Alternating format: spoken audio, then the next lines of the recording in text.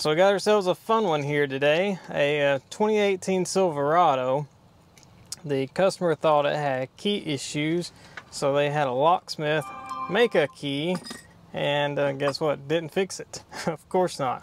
And if we turn this thing on, key on, you can see the stuff comes up and then it goes back away, and then it will slowly come back on after a few seconds. There we go. And we'll get some messages here, service safety restraint system, and then come on, go to the next one, service trailer brake system. If we push this, we'll go to the next one, tire monitor, and service theft deterrent system. That's one of the reasons they thought it needed a key. And back to service safety restraint system. But yeah, this thing doesn't need a key because it literally doesn't talk to hardly anything. So yeah, how can you program a key or get key data exchanged between modules if the modules are not talking, specifically like the BCM, ECM, yeah. So safe to say, they didn't really probably need a key.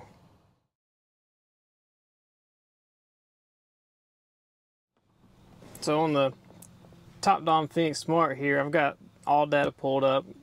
And I think a good place to start with this is basically just the high-speed network bus. I mean, we've got a ton of modules not talking, specifically ECM, BCM, things like that. So I've got the high-speed data bus pulled up here. And you can see we've got the ECM here, the body control module here.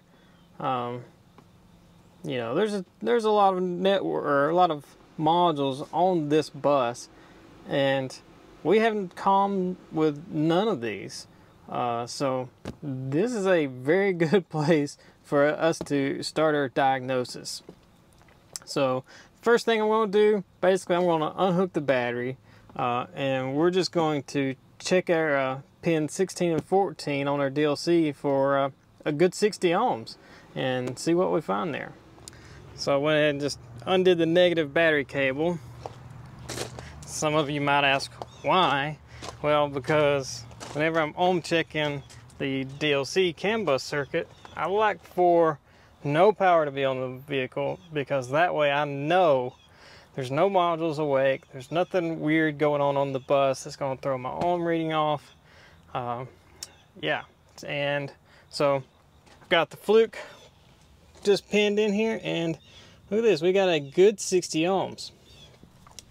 So what does that really tell us? On a GM, that means we've got a good circuit wiring connection wise from the DLC to the engine computer, and on this vehicle it should be a terminating resistor, I think, on the back of the vehicle on the frame. Let's see. Yes, it's got a terminating resistor on this one. So that basically just means their circuit integrity is solid from ECM to terminating resistor on the rear, giving us a 60 ohm load, 120 in the ECM, 120 at the back. That, however, does not tell us that the circuit is not shorted to power or shorted to ground. So now what I would do is take my just one of my pins and move it off and onto the ground and see if we get a path to ground. And look at that, 62 ohms. So if I change my lead here to the other CAN line, we get 2.9. So we have a wire shorted to ground. So we have a short to ground in the CAN high wire, I think. I don't know. I can't even remember these things. One of the CAN lines is shorted to ground. So now we just need to basically check and see where that short is. And the best way to do that is to split the network in half. So on our wiring diagram here that I still got pulled up, you can basically see we've got DLC out to junction blocks, transfer case control module, instrument panel, TCM down in the transmission, and then the ECM. And then the other way around, we've got serial gateway module, body control module, power steering, electronic brake, chassis control module, auxiliary, and then a CNG. We don't have CNG, so we've got terminating resistor up there. So where would you guys start at? Well, I usually try to split the network completely in half. On this thing, I would say half would be body control module or power steering module. Body control module is not too hard to get to, but the EBCM is really easy to get to. It's just under the car here, and that will basically narrow us down to EBCM, chassis control module, the auxiliary chassis control module, and then the terminating resistor. So it basically narrows the section down a little bit more if we unplug that. So if we unplug that and this short to ground goes away, we've narrowed it down to that little section. Or we confirm that it's on this section. So let me crawl under here and we'll unplug that. I'll let you guys stay right here and watch our meter. Come on. A little dirt in it, but okay. There we go. Up to 7K by unplugging the EBCM. So now we need to go towards the back of this truck to figure out where the short to ground is. All right, since we're going back towards the chassis control module, I've pulled up a diagram here of basically the back of the truck of all the modules. Chassis control module can be called a few different things on these trucks. I don't know why, but they just call them a few different things. Like on this one, K19 suspension control module for a Z95, or a K38A chassis control module auxiliary for a JL1, then a K111 fuel pump driver control module for a 1500. Well, we're a 2500 6-liter gas engine. So where is our module? Well, we need a K38, not a K38A, but I do know just from experience with these things that the chassis control module is integrated with the fuel pump control module. So yeah, so it gets very confusing on these, but we've got basically 3 modules back here at the back of this thing, all on the data line that we're looking at. Come on, or not, you're not gonna work. But I've got the spare tire down out of the way so we can see what we're dealing with under here. So we've got module here. There's actually one on top of this one. This one is, I think, the trailer brake module, and then on top of it is the chassis auxiliary module, and then here is the fuel pump control module slash chassis control module. So the next in the line of circuit would be this one. So if we unplug this one, okay, let's go see what our ohm reading is. Back down to the 7K. So that tells us the issue is after the module or internal. So if it's internal, then we can bypass this, and so we'll see our 120. Well, actually we'll see 60. We should see 60. No, we shouldn't see anything because we're on the ground. We should stay probably close to the 7K. But if we go back over to our 6 and 14, you can see that we're open circuit. So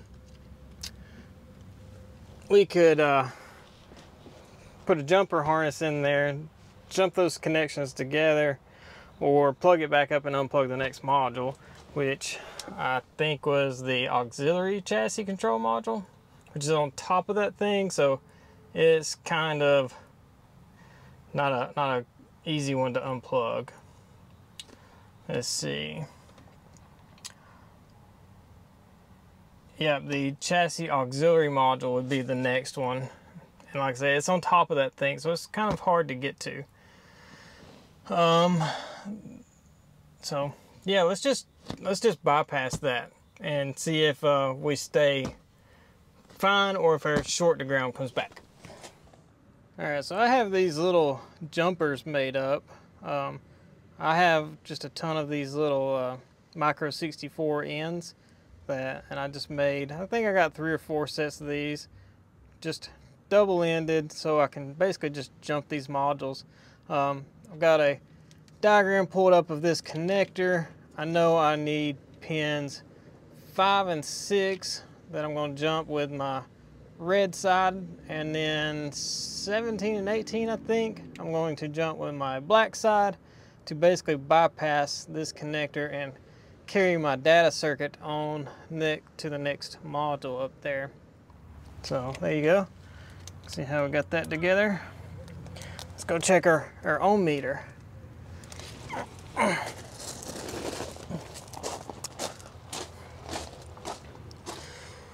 Okay, so we dropped down to 2.7K. So it changed, but we're not shorted to ground anymore. We still got 2K of resistance there. So let's go check our 60 and make sure we got it back. Yep, we did. So that quickly, we've kind of determined that our chassis control module is internally shorted to ground. Was it luck that I got there that fast? Probably not. It's mostly experience. I see a lot of those modules go bad. So let's hook our battery back up and see if that restores some of our communication to the vehicle or not. And see, since that's fuel pump module, it's not going to crank and run, but we'll see if we can get it to spin over or anything like that. See, look, I hooked the battery back up, and now our ohm reading is doing some funky stuff. That's because there's voltage on the CAN lines right now. Apparently I might have left the key on, and everything is turned on. I need to reconnect this because I had it unplugged here, and we'll rescan this car or truck and see if we can get anything. First, let's see if we can crank it.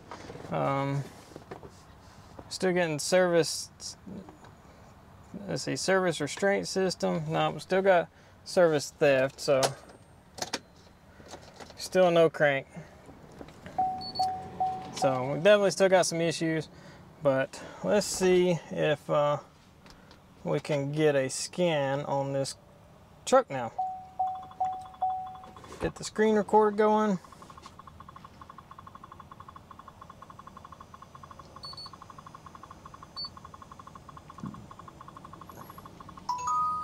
Oh, we've pulled a VIN this time.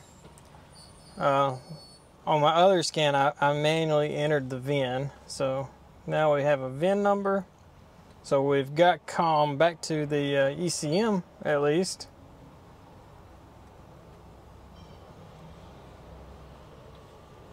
Let's do a smart scan.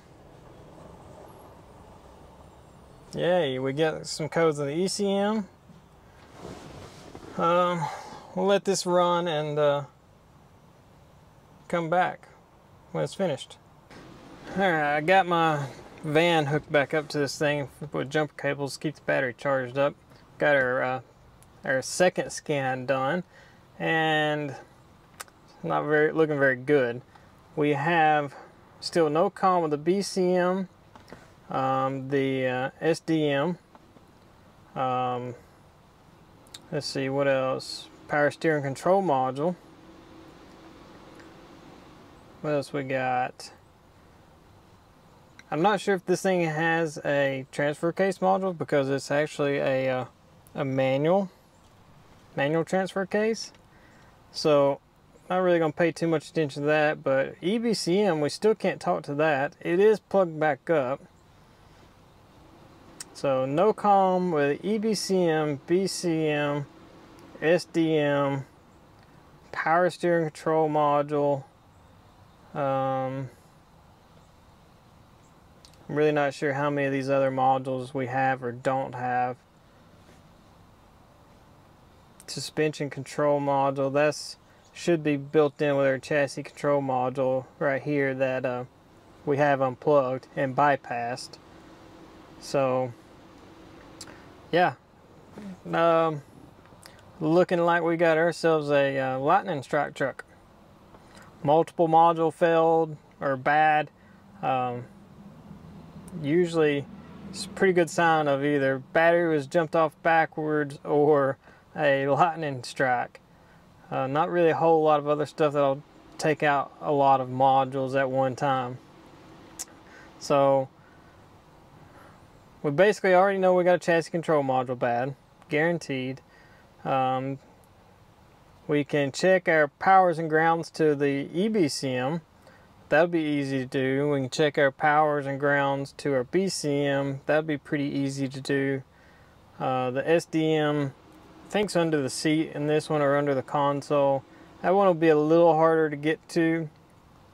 But yeah, let's just start going through these and picking them off.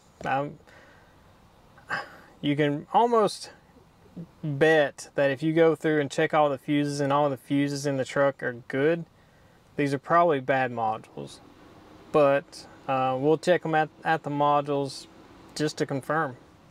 So I've got the diagram to the BCM pulled up for basically module powers and grounds and data. This is what that module needs to basically communicate with DLC and everything else on the vehicle. So we got a bunch of power feeds here, 4 grounds here, and then we have these 2 ignition on or wake up circuits that feed out to the car or the truck that have to do with all these networks here.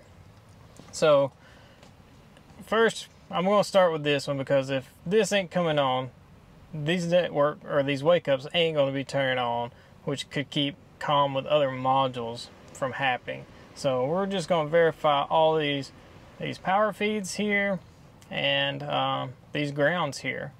And I got to look, I think this one or this one, one of these might be ignition on from the key switch, I think.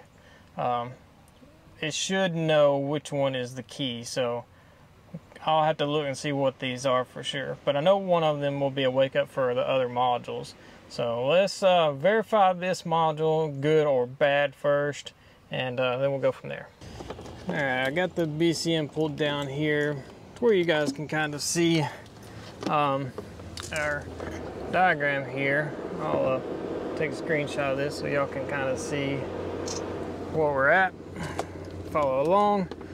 Basically, X1 is here, and each one of these plugs counts 1, 2, 3, 4, 5, 6, and 7. So on their diagram, we've got on X1, we've got ground on pin 1, and then 3 powers. So it's gonna be easy to start there, and I'm going to use just some back probes here and test light, and no power. Okay, let's go to the next one, no power. So is it a power issue or a ground issue? Well, if we just unplug our DLC, we know we've got a good ground here. So we've got no power. Well, let's start with that. Let's check these powers and see what's going on with them. They're coming from the fuse box. Alright, so we got our fuses here. This should be what this is. Panel right. Okay, no, never mind. It's on the other side. So we need to go over there and check fuses. We do have some fuses here on panel left. So let's check the other powers on this thing, because we've actually got multiple here that don't have power. So like we checked 3, 2, and 4. I think. Did we check all of those? And let me check my bulb first. Let me make sure my bulb is good. Yep, my bulb is good. So no power, no power, no power. Let's check our ground. So we're just going to go into the power feed of the DLC, check our ground. Yep, so we do have a known good ground to the BCM. So pulled the fuse out and stuck my test light in there across the fuse, and it blew pretty bright. So went ahead and just unplugged the BCM, and I don't know if you can see, it's a little black looking in the top of this, and it smells very bad, very burnt. So let's crack this sucker open and see how bad it is in here, because it does not smell good at all. If I can get it out of this case. Come on. Whoa. I think it's safe to say that one is done. Wow, holy smokes.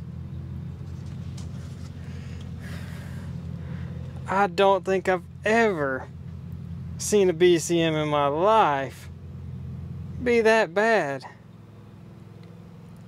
Wow.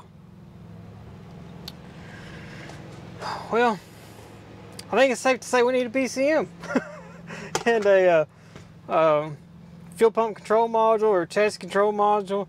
So yeah, let me get a BCM and a chassis control module put in this thing, and we'll see if these other modules come alive or not. We may have more issues.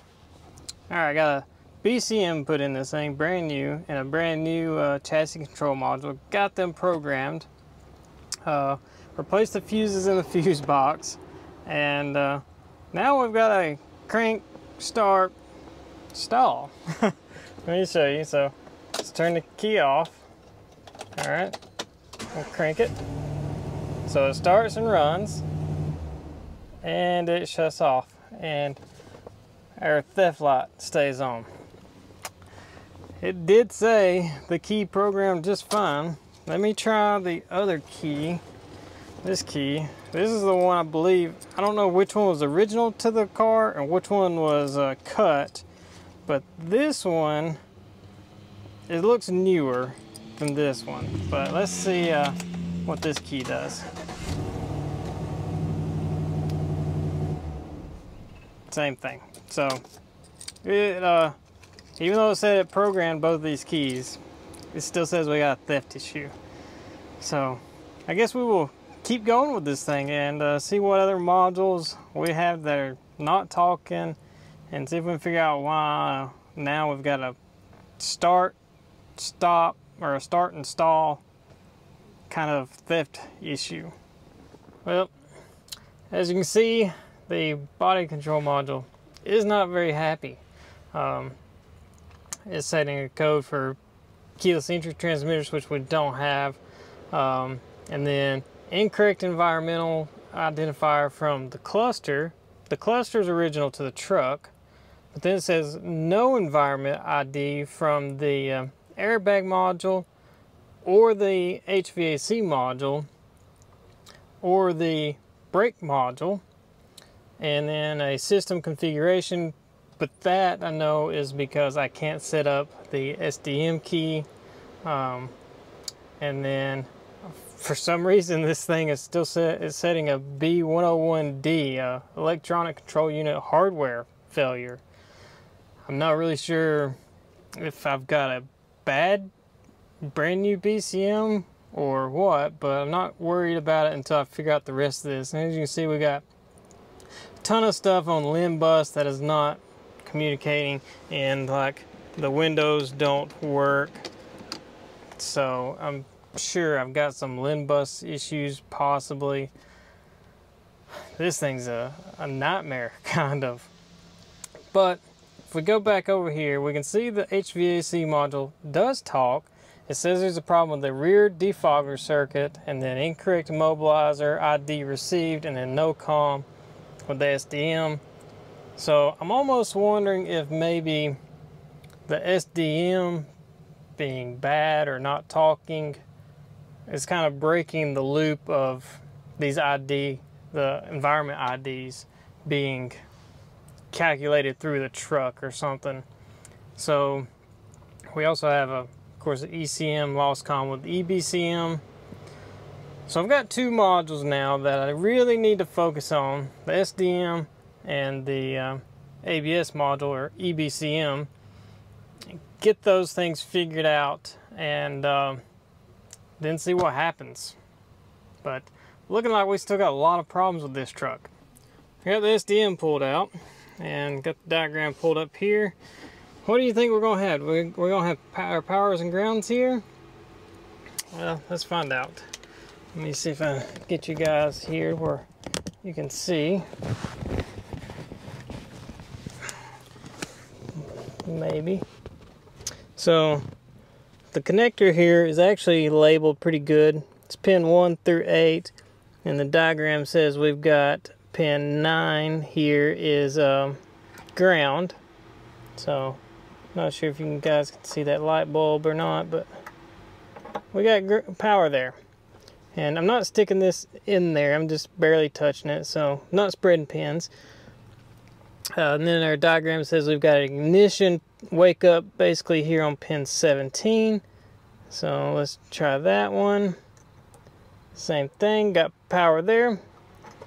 So it does say we have a dedicated ground, which is pin 19 here. So if we go from 17 to 19, we see our bulb lights up.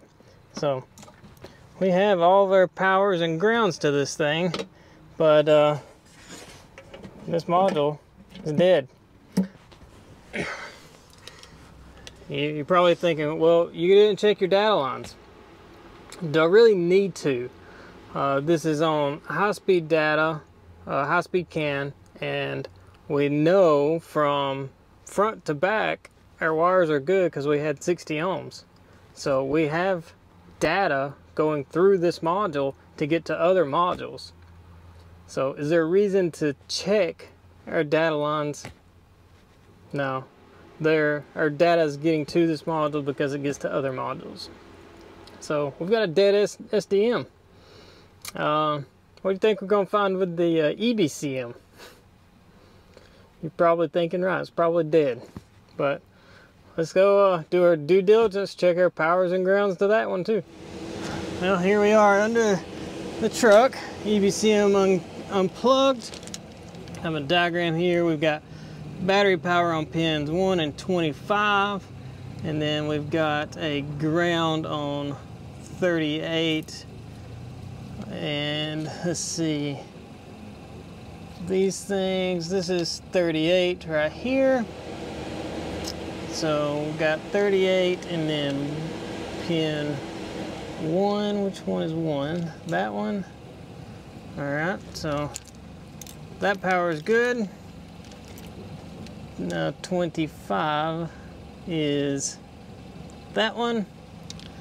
And now all we need is a ignition turn on. Do we got an ignition?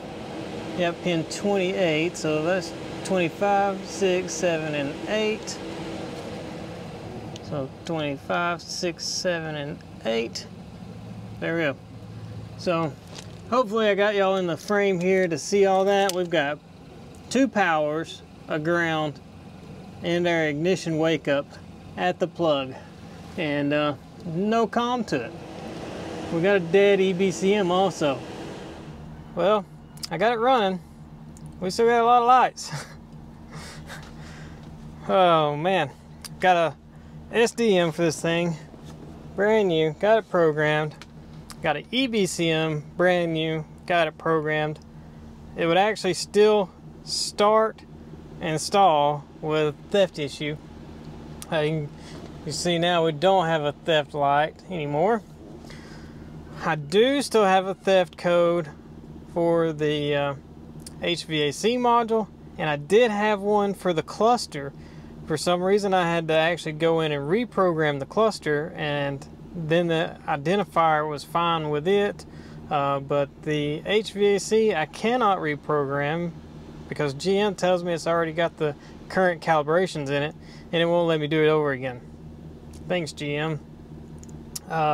So gonna do some research about that one, see if I can't figure out a way to get around that code, get that one to clear. But as you've seen on the dash, we still got a lot of lights. We got a battery light, an ABS light, traction light, yeah. And on the top down here, let me get the screen recorder going. ECM setting a generator L terminator circuit fault. The EBCM doesn't like the left rear or right rear wheel speed sensors. And then invalid data from the body control module, and it's got loss comm with the trailer brake control module, which on this truck they call that the chassis control module auxiliary.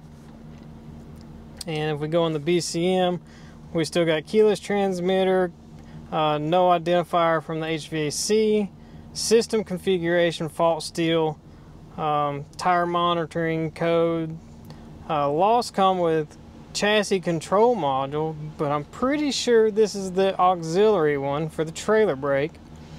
And then limb bus, limb bus, limb bus, limb bus, and limb bus. So we still got a lot of problems with this thing. And yeah, power steering is working. So this one might not have a power steering control module. We might actually have just a hydraulic power steering system. Let's see. Let's just look at this thing. Yep, we got hydraulic. So no power steering control module on this one. I'd almost bet that if it had one, it'd be bad. So that's gonna be it on this video. I know it's a lot of like doing the same stuff, ain't it? Check modules for powers and grounds. And yeah, confirming bad modules. So thanks for following along with me. As you can see, we still got a ways to go with it. I'm gonna get with the customer and see how much further he wants me to go with it, and I'm sure he's gonna say go all the way with it. And if he does and we decide to go that route, let me know in the comments if you want me to continue filming this truck about all these limb bus codes and these other issues that it's got. So just let me know down there in the comments. Thanks for watching, everybody, and we'll see you guys later.